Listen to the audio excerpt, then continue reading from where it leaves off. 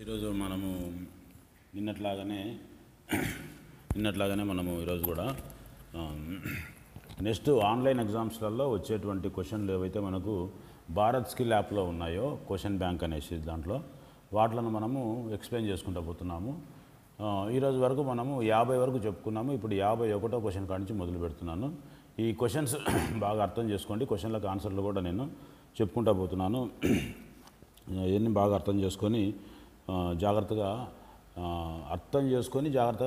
క్వశ్చన్కి ఆన్సర్ పెట్టడానికి ప్రయత్నం చేయండి. ఈరోజు మనము ఈరోజు వరకు 50 క్వశ్చన్ల వరకు చేసుకున్నాము. ఇప్పుడు 51వ క్వశ్చన్ నుంచి స్టార్ట్ చేస్తున్నాము.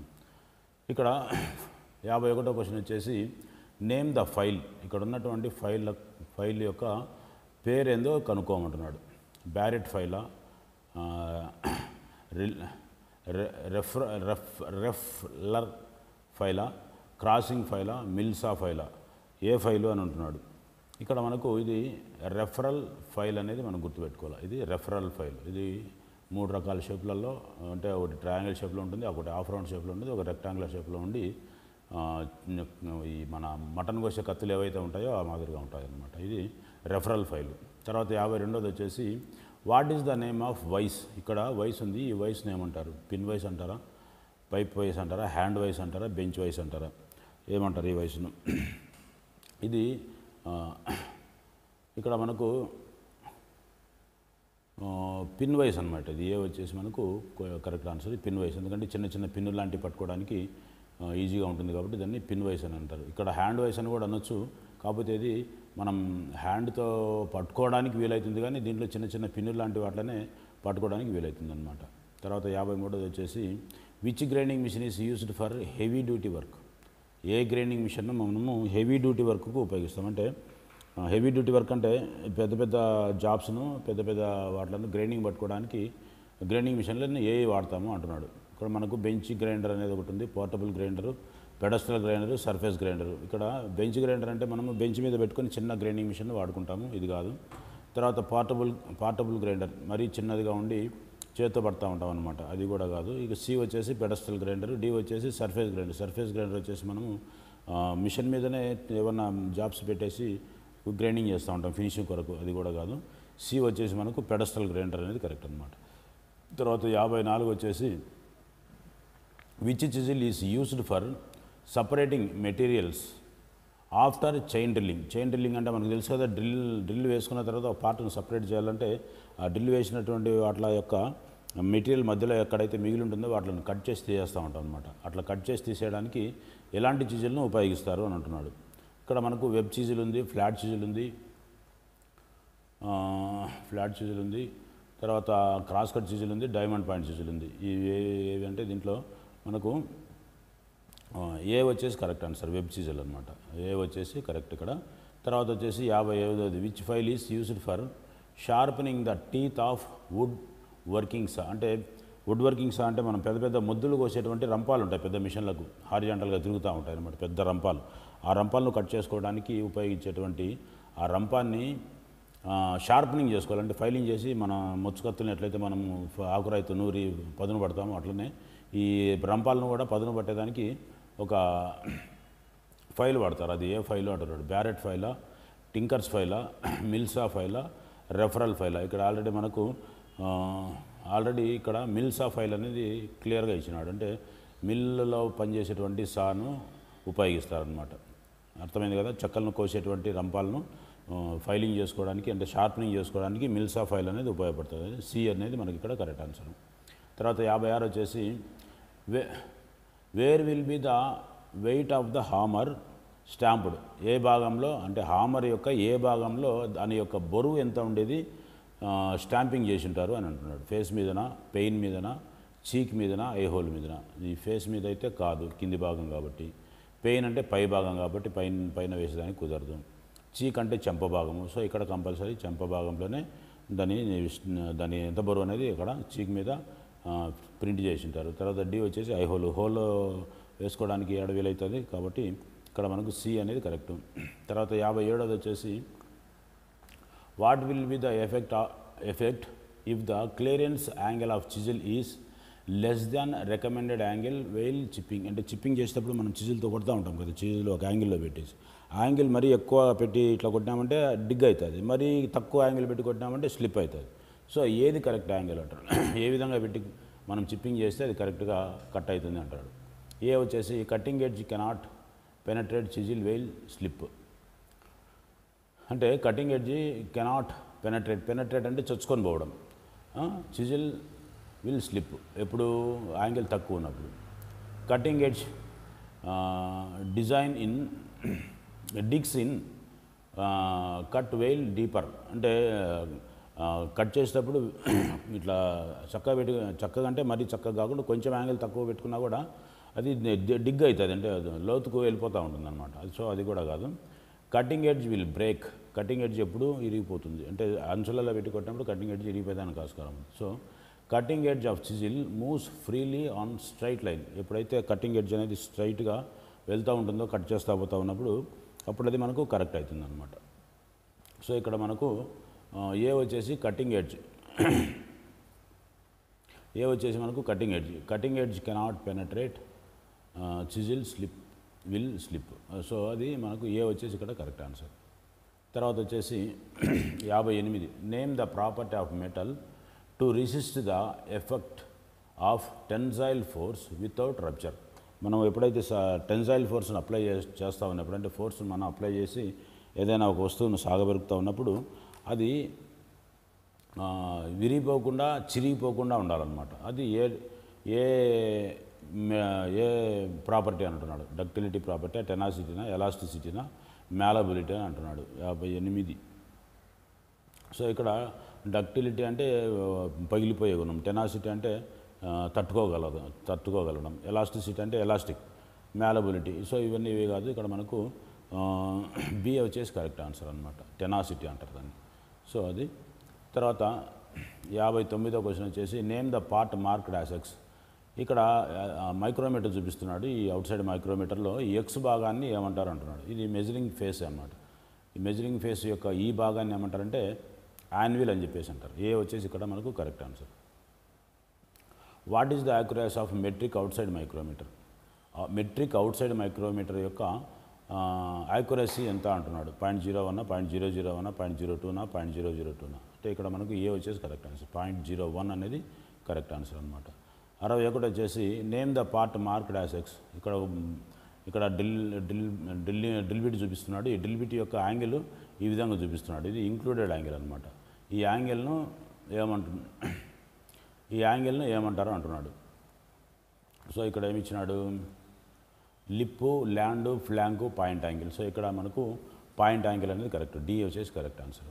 తర్వాత 62 వచ్చేసి which type of taper is provided in the drill shank. Drill shank యొక్క టేపర్ ఉంటుంది కదా, ఆ టేపర్కు ఏ టేపర్ను అలాట్ చేసి ఉంటారు. అంటే టేపర్లలో మోర్స్ టేపర్ అని, తర్వాత 2-3 రకాల టేపర్లు ఉన్నాయి. ఆ టేపర్లలో ఏ టేపర్ను ఈ డ్రిల్ బిట్ల యొక్క షాంకులకు ఇచ్చి ఉంటారు అనేది అడుగుతున్నాడు అనమాట. పిన్ టేపర్ అంటారు, మెట్రిక్ టేపర్ అంటారు, మోర్స్ టేపర్ అంటారు, జోర్నో టేపర్ అంటారు. ఈ జోర్నో టేపర్ వచ్చేసి లేత్ మిషన్లలో ఉంటుంది. మోర్స్ టేపర్ వచ్చేసి అన్నిటికీ డ్రిల్ బిట్లకు, డ్రిల్ స్లీవులకు, డ్రిల్లింగ్ మిషన్ స్లీవులకంతా కూడా ఈ మోర్స్ టేపర్ అనేది ఉపయోగిస్తారు. మెట్రిక్ టేపర్ కాదు, పిన్ టేపర్ కూడా కాదు. సో ఇక్కడ మనకు సి ఆన్సర్ వచ్చేసి కరెక్ట్. తర్వాత 63 which is used to remove drills and sockets from the machine spindle. Machine స్పిండిల్లో నుంచి డ్రిల్ బిట్లను కానీ స్లీవ్స్ని కానీ తీసేయడానికి ఏ టూల్ను ఉపయోగిస్తారు. డ్రిఫ్ట్ను ఉపయోగిస్తారా, స్లీవ్ ఉపయోగిస్తారా, పంచ్ ఉపయోగిస్తారా, హామర్ ఉపయోగిస్తారా. సో ఇక్కడ వచ్చేసి ఏ మనకు ఆన్సర్ అనమాట. డ్రిఫ్ట్ అనే దాన్ని ఉపయోగించి డ్రిల్ స్పిండిల్లో ఉన్నటువంటి డ్రిల్ బిట్లను కానీ స్లీవ్స్లు కానీ బయటికి తీసేస్తాం అనమాట. 64 వచ్చేసి name the tap wrench used in the restricted place. Restricted అంటే ఎక్కువ ప్లేస్ లేనప్పుడు చాలా తక్కువ స్థలంలో మనం ట్యాప్ వేయడానికి ఉపయోగించేటువంటి ట్యాప్ రించ్ ఏదైతే ఉందో ఆ రించ్ని ఏమంటారు అంటున్నాడు. Box type tap wrench, tea handle tap wrench, solid tap wrench, double ended adjustable tap wrench. So ఇక్కడ మనకు టీ హ్యాండిల్ అనేది ఉపయోగపడుతుంది అనమాట. సో బి వచ్చేసి మనకి ఇక్కడ టీ హ్యాండిల్ అనేది కరెక్ట్ అనమాట. 65 in the ISO metric thread, ISO metric thread, ISO అంటే ఇండియన్ స్టాండర్డ్ ఆర్గనైజేషన్ వల్ల metric thread. Calculate the tap drill size for M10, అంటే M10 అది డయామీటరు, దానికి ఇచ్చినటువంటి థ్రెడ్ పిచ్ వచ్చేసి 1.5 mm అన్నమాట. దీనికి ఏ డ్రిల్ వేసుకోవాలా, calculate the tap drill size, drill యొక్క సైజు ఏ డ్రిల్ వేస్తే మనకు 10 mm ట్యాప్ వేసుకోవడానికి ఈజీగా ఉంటుంది. సో ఇక్కడ ఆన్సర్ వచ్చేసి 8.2, 8.7, 8.75, 8.65 అన్నీ దగ్గరగానే ఉన్నాయి కాబట్టి జాగ్రత్తగా కాల్కులేషన్ చేసుకొని వేసుకోవాలా. ఇది వచ్చేసి మనకు ఏ వచ్చేసి కరెక్ట్ ఆన్సర్ అనమాట. 8.2 mm మెటీరియల్ డ్రిల్ బిట్ వేసుకుంటే కన్నా మనము 10 mm ట్యాప్ వేసుకోవచ్చు అనమాట. తర్వాత 66ది వచ్చేసి what is the unit of feed in drilling operation. Drilling చేసేటువంటి ఆపరేషన్లో what is the unit of feed, unit యొక్క ఫీడ్ యొక్క యూనిట్ ఏ దాంట్లో తీసుకుంటాం, metre per రెవల్యూషనా, millimetres per రెవల్యూషనా, metre per మినిటా,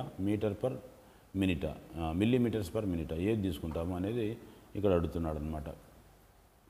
so ఇక్కడ మనకు మిల్లీమీటర్స్ పర్ రెవల్యూషన్ అంటే ఒక రౌండ్ తిరిగినప్పుడు అది ఎన్ని మిల్లీమీటర్లు డెప్త్కు ఫీడ్ వెళ్తుంది అనేది క్వశ్చన్ అనమాట. దాని ఆన్సర్ వచ్చేసి మిల్లీమీటర్స్ పర్ రెవల్యూషన్, ఒక రౌండ్కు ఎన్ని మిల్లీమీటర్లు డెప్త్కి వెళ్ళింది అనేది మనకు తెలుస్తుంది అనమాట. సో అది బి అక్కడ మనకు ఆన్సర్. 67 వచ్చేసి name the part marked as X in వర్నియర్ calliper. వర్నియర్ క్యాలిపర్లో ఇక్కడ ఎక్స్ అనేది చూపిస్తున్నాడు. ఈ ఎక్స్ అనేటువంటి దాన్ని ఏమంటారు, దీని పేరు ఏంది అని అంటున్నాడు. బీమా, ఫిక్స్డ్ బారా, డెప్త్ బారా, థంబ్ లివరా. సో ఇక్కడ వచ్చేసి మనకు సి కరెక్ట్ ఆన్సర్, ఇది డెప్త్ బార్ అనమాట.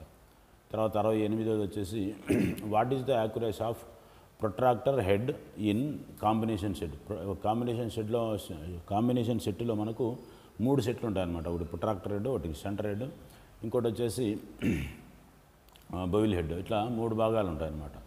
సో ఈ 3 భాగాలలో ఇక్కడ మనము ప్రొట్రాక్టర్ హెడ్ అంటే ఒక బౌల్ ప్రొట్రాక్టర్ లాగా ఉపయోగపడేటువంటి హెడ్ యొక్క యాక్యురసీ ఎంత అంటున్నాడు. 5 degrees అనేది మనకు 5 minutes.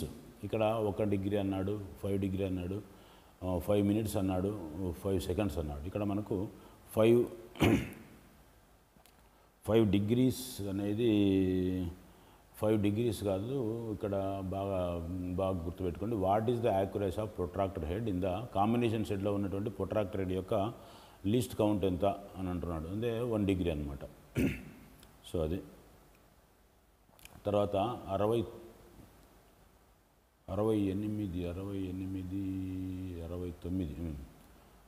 What is the accuracy of try square యొక్క యాక్యురసీ ఎంత. 0.2 mm per 10 mm లెంగ్త్, అంటే 10 mm లెంగ్త్ ఉన్నటువంటి ట్రై స్క్వేర్ యొక్క యాక్యురసీ అంటే 10 mm, ప్రతి 10 mmకు ఉండాల్సినటువంటి యాక్యురసీ ఎంత అనేది అక్కడ ఆన్సర్ క్వశ్చన్ అనమాట. సో ఇది ఏ కాదు, బి కాదు, సి వచ్చేసి మనకు 0.002 mm per 10 mm లెంగ్త్, ఇది కరెక్ట్ ఆన్సర్ అనమాట. మనకు సి వచ్చేసి ఇక్కడ కరెక్ట్ ఆన్సర్. తర్వాత 70 వచ్చేసి which pitch is used for witness marks. Which punch is used for witness marks. పంచ్లలో 2-3 రకాలు ఉన్నాయి. ఆ రకాలలో ఏ రకం పంచి మనకు విట్నెస్ మార్క్స్ కొట్టుకోవడానికి ఉపయోగపడుతుంది. డాట్ పంచా, పిన్ పంచా, బెల్ పంచా, సెంటర్ పంచా. సో డాట్ పంచ్ అనేది మనము విట్నెస్ మార్క్స్కు పంచ్ చేసుకోవడానికి ఉపయోగపడుతుంది అనమాట. తర్వాత వచ్చేసి 71ది వచ్చేసి what is the name of the calliper having 1 leg with an adjustable divider point and another leg is bent. ఇది జెన్నీ క్యాలిపర్. ఒక లెగ్ క్యాలిపర్కు ఒక లెగ్ బెంట్ ఉంటుంది, ఒక లెగ్ షార్ప్గా డివైడర్ పాయింట్ లాగా ఉంటుంది అనమాట. సో ఇది ఇక్కడ జెన్నీ క్యాలిపర్ అంటారు దీన్ని. ఇన్సైడ్ క్యాలిపర్ కాదు, అవుట్ సైడ్ క్యాలిపర్ కాదు, స్ప్రింగ్ జాయింట్ క్యాలిపర్ కూడా కాదు.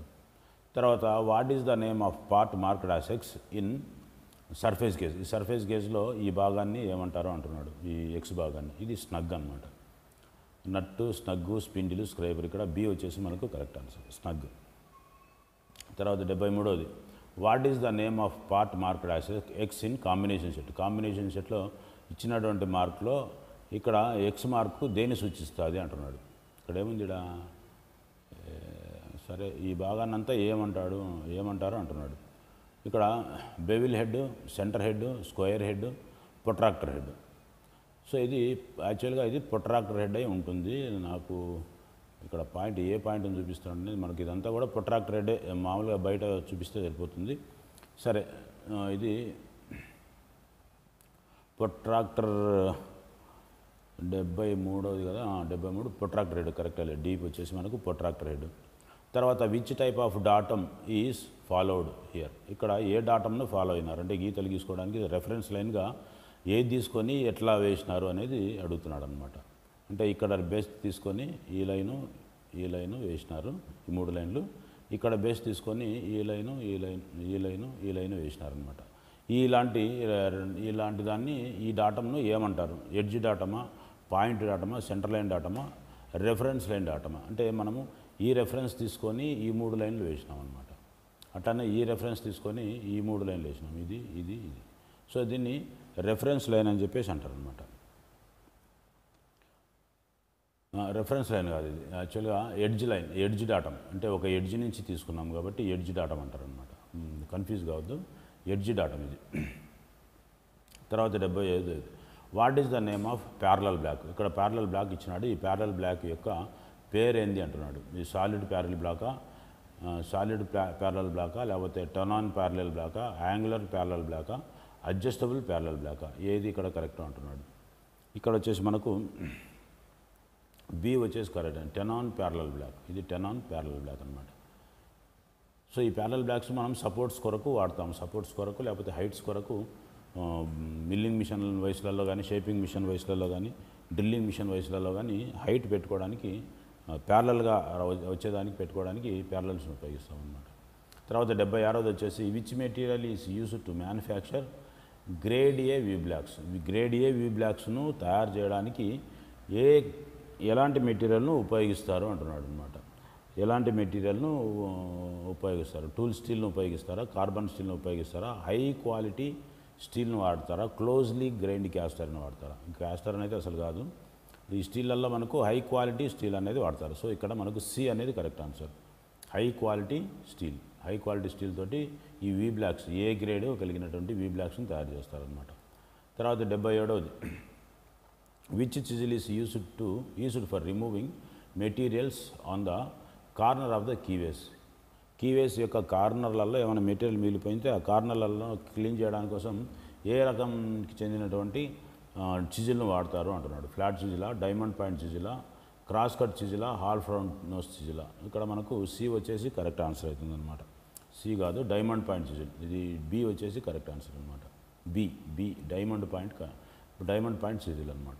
తర్వాత 78ది వచ్చేసి which file is having rows of teeth cut in one direction. ఏ ఫైల్లో టీత్లన్నీ కూడా ఒకవైపుకే కట్ చేయబడి ఉంటాయి అంటున్నాడు. సింగిల్ కట్ ఫైల్ కా, కర్వ్డ్ కట్ ఫైల్ కా, సెకండ్ కట్ ఫైల్ కా, డబుల్ కట్ ఫైల్ కా. సో ఇక్కడ మనకు ఆటోమేటిక్గా అర్థమవుతుంది సింగిల్ కట్ ఫైల్ అనేది. సో ఇక్కడ మనము సింగిల్ కట్ ఫైల్ అనేది ఉపయోగిస్తాం అన్నమాట. తర్వాత 79ది వచ్చేసి which file is used for filing wood and leather. చెక్కలను, లెదర్ను filing చేసుకోవడానికి ఏ ఫైల్ను వాడతాము? హ్యాండ్ ఫైల్ను వాడతామా, బ్యాస్టెడ్ file వాడతామా, రాస్ప్ cut file వాడతామా, single cut file వాడతామా? ఇక్కడ రాస్ప్ కట్ ఫైల్ అనేది ఈ చెక్కను ఫైలింగ్ చేసుకోవడానికి ఉపయోగపడుతుంది. సో ఇక్కడ సి వచ్చేసి మనకు కరెక్ట్ ఆన్సర్. తర్వాత 85ది వచ్చేసి why the cutting face of files are slightly బెల్లిడ్ on length wise. అంటే అన్ని ఫైళ్ళు చక్కగా ఉండకుండా కొంచెం ఉబ్బుగా ఉంటాయి అన్నమాట. అది ఎందుకుంటాయని అడుగుతున్నాడు. ఏ వచ్చేసి get proper grip over work piece మీద కరెక్ట్గా గ్రిప్ తీసుకోవడానికి అని అంటున్నాడు. బి వచ్చేసి filing flat surfaces made easier. ఫ్లాట్గా ఉన్నటువంటి వాటిని ఫైలింగ్ చేసుకోవడానికి ఈజీగా ఉండడానికి ఉపయోగపడుతుంది అంటున్నాడు. సి వచ్చేసి permit clearness between file face and the work పీస్కు ఫైల్కు మధ్యలో ఉన్నటువంటి క్లియరెన్స్ కొద్దిగా ఎక్కువ ఉండాలని చెప్పేసి అంటున్నాడు. తర్వాత డి వచ్చేసి ensure more pressure on work piece veil filing. ఎక్కువ ప్రెజర్ పడకుండా ఎక్కువ ప్రెజర్ పడుతుంది కాబట్టి అట్లా ఉంటుంది అని అంటున్నాడు. ఇక్కడ మనకు బి వచ్చేసి filing flat surface is made easier. ఫ్లాట్గా ఉన్నటువంటి సర్ఫేస్లను ఫైలింగ్ చేసుకోవడానికి ఈజీగా ఉండడానికి అట్లా ఫైల్ను కొద్దిగా ఉబ్బెత్తుగా తయారు చేసి ఉంటారు అనమాట. 81వ వచ్చేసి which pitch of blade is used for cutting brass and cast iron. ఈ క్యాస్ట్ ఐరన్ బ్రాస్ను కటింగ్ చేసుకోవడానికి ఆ బ్లేడ్ యొక్క పిచ్ ఏది ఉంటే కానీ అది ఈజీగా కట్ అవుతుంది అంటున్నాడు అనమాట. ఏ వచ్చేసి 0.8 mm పిచ్, బి వచ్చేసి 1 mm పిచ్, సి వచ్చేసి 1.4 mm పిచ్, డి వచ్చేసి 1.8 పిచ్. అంటే ఈ ఏదైతే కోర్స్ ఎక్కువ ఉంటుందో అది ఈజీగా తేలిగ్గా ఈ లైట్ వెయిట్ మెటల్ను అంటే నాన్ ఫెరస్ మెటల్ కట్ చేసుకోవడానికి ఈజీగా ఉంటుందన్నమాట. సో ఇక్కడ మనకు 1 mm పిచ్ ఉన్నటువంటిది ఉపయోగపడుతుంది అనమాట. 1 mm పిచ్ ఉన్నటువంటిది బాగా ఉపయోగపడుతుంది. తర్వాత 82వ వచ్చేసి what happen if the clearance angle of chisel is two high. ఒకవేళ చిజిల్కు క్లియరెన్స్ యాంగిల్ ఎక్కువ ఉంటే ఏమవుతుంది అంటున్నాడు. క్లియరెన్స్ యాంగిల్ ఎక్కువ ఉంటే కానీ అది డిగ్ అవుతుంది అనమాట, గుంతలాగా కట్ చేసుకొని పోతుంది అనమాట. Digging on the surface, cutting edge will break, heavy metal removal from the surface. ఏది కరెక్టు అంటున్నాడు. ఇంకోటి ఏది మనకి ఇక్కడ స్లిప్పింగ్ ఆఫ్ చిజిల్, స్లిప్పింగ్ అనేది తక్కువ ఉంటే అవుతుంది. సో ఇక్కడ మనకు బి వచ్చేసి కరెక్ట్ ఆన్సర్ అనమాట. డిగ్గింగ్ ఆఫ్ ద సర్ఫేస్ అంటే చిజిల్ బాగా పైకి పెట్టి కొట్టినామంటే లోపలికి దిగబడుతుంది అనమాట. అట్లా ఎక్కువ యాంగిల్ పెట్టకూడదు, మరీ తక్కువ యాంగిల్ పెట్టకూడదు. కరెక్ట్ యాంగిల్లో పెట్టి స్లిప్పింగ్ చేస్తే కానీ ఈజీగా మెటల్ కట్ అవుతూ ఉంటుంది అనమాట. తర్వాత which type of hammer is used for riveting purpose కోసం ఎలాంటి హామర్ను ఉపయోగిస్తాము? Sledge హామర్ను ఉపయోగిస్తామా, ball pen హామర్ను ఉపయోగిస్తామా, cross pen హామర్ను ఉపయోగిస్తామా, straight pen hammer? ఇక్కడ బాల్ పెన్ హామర్నే ఎక్కువ ఉపయోగిస్తాం అనమాట. రివిటింగ్ హెడ్ను ఫామ్ చేయడానికి అది బాల్ పాయింట్ లాగా ఉంటుంది కాబట్టి ఆ బాల్ పాయింట్ తోటి హెడ్ను నీట్గా తయారు చేస్తాం. ఇక్కడ బి వచ్చేసి మనకు కరెక్ట్ ఆన్సర్. 84 వచ్చేసి what is the unit of cutting speed in drilling ఆపరేషన్లో కటింగ్ స్పీడ్ యొక్క యూనిట్ ఏంది అంటున్నాడు. Metres per రెవల్యూషనా, millimetres per రెవల్యూషనా, metres per మినిటా, millimetres per మినిటా? ఏది కరెక్ట్ అంటున్నాడు. ఇందాక కూడా వచ్చింది ఈ ఆన్సర్. దీని యొక్క ఆన్సర్ వచ్చేసి మనకు మీటర్స్ పర్ మినిట్ అనేది మనం ఇక్కడ బేస్గా తీసుకుంటాం అనమాట. ఇది కటింగ్ స్పీడ్కు మీటర్స్ పర్ మినిట్, ఫీడ్కి వచ్చేసి మిల్లీమీటర్స్ పర్ మినిట్, అది గుర్తుపెట్టుకోండి. 85 వచ్చేసి what is the name of the part mark dash X in drill బిట్లో ఉన్నటువంటి ఈ ఎక్స్ అనేది దేన్ని చూపిస్తూ ఉంది? లిప్ను చూపిస్తూ ఉందా, ల్యాండ్ని చూపిస్తూ ఉందా, ఫ్లాంక్ను చూపిస్తూ ఉందా, వెబ్ను చూపిస్తూ ఉందా? సో ఇక్కడ మనకు ఇది వచ్చేసి మనకు పెదాలని బాగా తెలుసు, లిప్స్ అనమాట, లిప్ను చూపిస్తూ ఉంది అనమాట. సో ఇక్కడ మనకు ఏ అనేది కరెక్ట్ ఆన్సర్. తర్వాత 86 వచ్చేసి what is the name of the part mark dash X in drilling మిషన్లో ఎక్స్ అనేటువంటి దాన్ని ఏది అని చెప్పి అడుగుతున్నాడు. డ్రిల్ చెక్క, feed హ్యాండిలా, driving మోటరా, depth gauge and స్టాపా? అంటే ఇక్కడ మనకు డ్రిల్ చెక్ అనమాట. ఇది డ్రిల్ చెక్ కాబట్టి ఏ వచ్చేసి కరెక్ట్ ఆన్సర్. 87 వచ్చేసి what is the minor diameter of thread యొక్క మైనర్ డయామీటర్ ఏది అని అడుగుతున్నాడు. ఇక్కడ minor dia is equal to major dia -2 into pitch. B వచ్చేసి minor dia is equal to major dia +2 into pitch. తర్వాత సి వచ్చేసి minor dia is equal to major dia +2 into పిచ్చా, లేకపోతే డి వచ్చేసి minor dia is equal to major dia -2 into డెప్తా? ఏది correct అంటున్నాడు అనమాట ఇక్కడ. సో మనకి ఇక్కడ వచ్చేసి డి వచ్చేసి correct answer. Minor dia is equal to, ఇక్కడ అడిగింది అదే కదా, minor dia is equal to అన్నిటికీ మైనర్ డయానే వదిలే, మేజర్ డయా -2 ఇంటూ డెప్త్. -2 అంటే టూ తీసేసి తర్వాత 2తో డెప్త్ను క్యాలిక్యులేట్ చేయాలన్నమాట. అప్పుడు దాని డయామీటర్ ఎంత అనేది వస్తుంది అనమాట. థ్రెడ్ యొక్క డయామీటర్ అనేది తెలుస్తుంది అనమాట, minor diameter. What is the name of the part mark dash X? ఇక్కడ ఇది థింబల్, మనకు బాగా తెలుసు, ఇది థింబల్ అనమాట. మైక్రోమీటర్ యొక్క ఎక్స్ భాగము ఇక్కడ థింబల్. సి వచ్చేసి కరెక్ట్ ఆన్సర్. తర్వాత 89 వచ్చేసి what is the reading of the out side micrometer 50 to 75? ఇది 50 నుంచి 75 వరకు ఉందన్నమాట. అంటే 50 ఇదికి ఉంటే ఈ 60, 70, 73, 73.5, 73.5, 50, 70, 73, 73.5 అది 63.5 ఇచ్చినాడు. ఇచ్చినాడు యాక్చువల్గా వీడికి 50, వీడికి 60. ఓకే, ఇది 5. సో ఇది 10 అంటే మనకు 60 అవుతుంది వీడికి. ఇది అంటే వీడికి 50, వీడికి 60, 63.5 కూడా దాటింది. 5 63.5 ఇచ్చినాడు. 63.5 5 5 5 6 6 63 63 అనమాట. 63.63. ఓకే, ఇక్కడ మనకు ఏ వచ్చేసి కరెక్ట్ ఆన్సర్. 89వ దానికి ఏ వచ్చేసి కరెక్ట్ ఆన్సర్ అనమాట. తర్వాత 90வது, what is the name of the part marked as X. ఇది ఈ భాగాన్ని హైట్ గేజ్లో ఈ భాగాన్ని అంటున్నాడు. బీమా, మెయిన్ స్కేలా, ఫైన్ అడ్జస్టింగ్ నట్ట, ఫైన్ అడ్జస్టింగ్ స్లైడ్ అనమాట. ఇది డి వచ్చేసి కరెక్ట్ ఆన్సర్. తర్వాత what is the name of vice. ఈ 91ది వచ్చేసి ఈ వయసుని ఏమంటారు బెంచ్ వైసే కదా. ఇది hand vice, bench vice, tool makers vice, quick releasing vice. So ఇక్కడ బి వచ్చేసి కరెక్ట్ ఆన్సర్, బెంచ్ వైస్. తర్వాత ఫైల్ చూపిస్తున్నాడు. What is the name of the part marked as X. ఈ భాగాన్ని ఏమంటారు అంటున్నాడు. Tipu, హీలు, ట్యాంగు, safe edge. ఇది ఈ సేఫ్ ఎడ్జ్ ఫైల్ యొక్క ఒక ఎడ్జ్లో పళ్ళు లేవు కాబట్టి దీన్ని సేఫ్ ఎడ్జ్ అని అంటారు. సో ఇక్కడ డి వచ్చేది మన కరెక్ట్ ఆన్సర్. మళ్ళీ 93 వచ్చేసి what is the name of operation. ఇక్కడ ఏం ఆపరేషన్ చేస్తున్నాడు అంటే ఫ్లాట్ సర్ఫేస్ను ట్రైస్కోర్ బ్లేడ్తో చెక్ చేస్తున్నాడు. Marking line at 90 degree, checking flatness, checking స్క్వేర్నెస్, setting work piece at right angle. Work పీస్ను right యాంగిల్లోకి set చేస్తున్నాడు. ఏది కరెక్ట్ అంటున్నాడు. సో ఇక్కడ మనము ఫ్లాట్నెస్ను చెక్ చేస్తున్నాడు అని అనుకోవచ్చు, లేకపోతే చెకింగ్ స్క్వేర్నెస్ అనుకోవచ్చు. అట్లనే ఇక్కడ ఉండేటన్నీ కూడా కరెక్ట్ అయితే, కాకపోతే ఏది కరెక్ట్గా పెట్టుకోవాలనేది మనం ఆలోచన చేసి పెట్టుకోవాలా. సో ఇక్కడ మనము చెకింగ్ ఫ్లాట్నెస్ అనేది కరెక్ట్ అనమాట.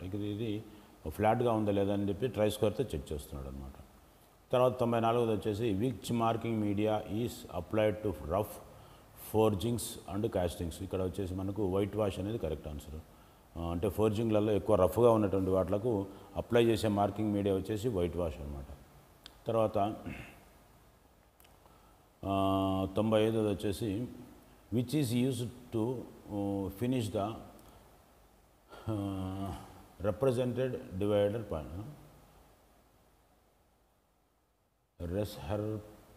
రీషార్పెండ్. Which is used to finish the రీషార్పెండ్ divider point. అంటే డివైడర్ పాయింట్ను షార్పనింగ్ చేసుకోవడానికి, తిరిగి షార్పనింగ్ చేసుకోవడానికి ఏది వాడతారు? ఫైల్ను వాడతారా, గ్రైండర్ని వాడతారా, స్క్రాపర్ని వాడతారా, ఆయిల్ స్టోర్ని వాడతారా? సో ఇక్కడ ఆయిల్ స్టోర్ అనేది కరెక్ట్ ఆన్సర్. 95వ దానికి డి వచ్చేసి కరెక్ట్ ఆన్సర్, ఆయిల్ స్టోర్ అనమాట. అంటే షార్ప్గా ఉన్నటువంటి వాటిలను ఆయిల్ స్టోర్ మీద షార్పనింగ్ చేసుకుంటే ఇంకా ఫైన్ షార్ప్నెస్ వస్తుంది అనమాట. ఏదైనా కానీ స్క్రాపర్స్ అయినా కానీ, చిజిల్స్ అయినా కానీ, స్క్రైబర్లు అయినా కానీ, ఏవైనా కానీ నైస్ ఫినిషింగ్ రావాలంటే కానీ, షార్ప్ ఎడ్జ్ రావాలంటే కానీ ఆయిల్ స్టోన్ల మీద రుద్దాలన్నమాట. కార్పెంటర్లు వాళ్ళ ఆకుర అది ఒక రాయి మీద కొద్దిగా కొబ్బరి నూనె నూరుతూ ఉంటారు మాకు గమనిస్తే. అట్లా దాన్ని ఆయిల్ స్టోన్ అంటారనమాట. 96వది వచ్చేసి what is the use of bevel protractor. Bevel protractor యొక్క ఉపయోగం ఏంది అంటున్నాడు. Check the length, set the work piece, measure the angles, measure the depth. So ఇక్కడ సి వచ్చేసి కరెక్ట్ ఆన్సర్. యాంగిల్స్ని చెక్ చేసుకోవడానికి బెవిల్ ప్రొట్రాక్టర్ను ఉపయోగిస్తారు. Name the file shown. ఇక్కడ చూపించేటువంటి ఈ ఫైల్ని ఏమంటారు? రెఫరల్ ఫైలా, టింకర్స్ ఫైలా, బ్యారెట్ ఫైలా, క్రాసింగ్ ఫైలా ఏమంటారు? ఇది టింకర్స్ ఫైల్ అనమాట. అంటే టింకరింగ్ చేసేవాళ్ళు ఉంటారు కదా, కార్లకు, బస్సులకు ఏమన్నా షీట్లు బెండ్ అయింటే కానీ వాటిలంతా ఒక లెవెల్కు చేసి దాని మీద అంతా నీట్గా ఫినిషింగ్ చేయడానికి ఈ టింకర్స్ ఫైల్ని ఉపయోగిస్తారనమాట. తర్వాత 98ది వచ్చేసి which vice is used for holding hollow cylindrical jobs.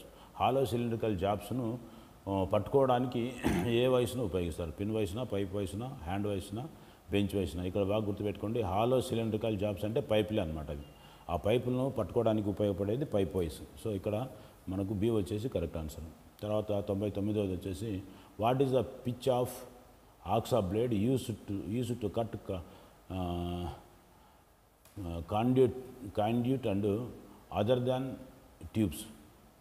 Tubes కాకుండా కాండ్యూట్ లాగా ఉన్నటువంటి వాటిని కట్ చేసుకోవడానికి ఎంత పిచ్చి ఉన్నటువంటి బ్లేడ్లను ఉపయోగిస్తారు అంటున్నాడు. 0.8, 1 mm, 1.4, 1.8 ఏది మనకు కరెక్ట్ ఆన్సరు? ఏ వచ్చేసి 0.8 అనమాట. సో ఇది 0.8 అనేది మనకు correct answer. 100వది which metal cutting saw is used for cutting different profiles. రకరకాల ప్రొఫైల్స్ కలిగినటువంటి ఒక జాబ్ను కట్ చేయడానికి ఎలాంటి బ్లేడ్ను ఉపయోగిస్తారు అంటున్నాడు. పవర్ సాను ఉపయోగిస్తారా, సర్కులర్ సాను ఉపయోగిస్తారా, కాంటూర్ బ్యాండ్ సాను ఉపయోగిస్తారా, హారిజాంటల్ బ్యాండ్ సాను ఉపయోగిస్తారా అంటున్నాడు. ఇక్కడ మనకు సి వచ్చేసి కరెక్ట్ ఆన్సర్ అనమాట. సి వచ్చేసి మనకు కాంటూర్ బ్యాండ్స్ అనేది కరెక్ట్ అనమాట. సి వచ్చేసి కాంటూర్ బ్యాండ్స్. సో ఇప్పటికి మనము 100 క్వశ్చన్లు చూసినాము మొత్తానికి. సో 101వది నెక్స్ట్ క్లాస్ నుంచి చూసుకుందాము. అప్పుడు దాకా మనము ఇవన్నీ బాగా విని అందరూ అర్థం చేసుకునేదానికి ప్రయత్నం చేయండి. ఈ క్లాసు తర్వాత 101వ క్లాసును మనము స్టార్ట్ చేస్తాము. అప్పటి వరకు థ్యాంక్ యూ ఫ్రెండ్స్. మీరు జాగ్రత్తగా అర్థం చేసుకోండి. అట్లనే మీ ఫ్రెండ్స్కి అందరికి కూడా షేర్ చేయండి. షేర్ చేసిన తర్వాత లైక్ కూడా చేయండి.